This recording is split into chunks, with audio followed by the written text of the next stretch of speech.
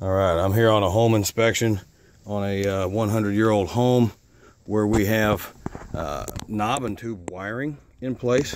You can see this is the knobs that stick up with that type of wiring. That's why they call it knob and tube. There's a tube around here somewhere, but we're not going to try to locate it right now. We do have where they have, you can hear that, live knob and tube wiring in place. Knob and tube wiring, there's nothing wrong with it when it's installed properly, although it's not to be disturbed and connected with new style wiring, especially in the attic where this is knob and tube wiring has been covered. It is covered, it is not to be covered.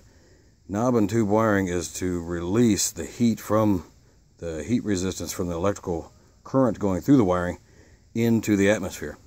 When you cover it with insulation, you've just prevented that from being able to happen. Also, moisture issues and stuff like that happen. It is a fire risk. Most insurance companies will not insure the home in this condition with knob and tube wiring buried under insulation. Most of them don't even like knob and tube wiring at all anymore because of this type of situation can happen.